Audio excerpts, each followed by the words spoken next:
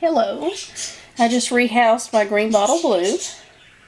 The container is a little bit big for it, but that's okay. Green bottle blues grow very fast. It will very quickly grow into this container. I had it in this container right here, and I'm going to put my Brachypelma smithi in there. And so what I did was I took some of the webbing out and added it to the new enclosure. That way the green bottle blue could feel more at home, because its webbing is in there. Just have a little water dish there with some pebbles in it so the crickets don't drown, or the tarantula for that matter. And I just put some wood in there for it to climb on, because this is a display tarantula.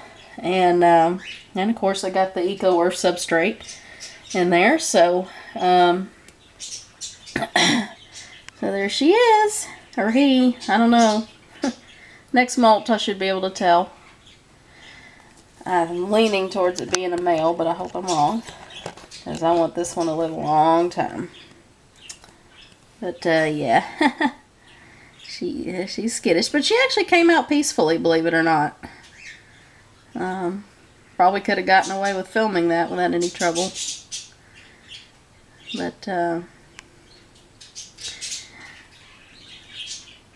yeah, didn't flick hairs or anything. Yeah, I think he's just a little nervous. So I'm going to close the door here and let this tarantula de-stress. Alright, thank you.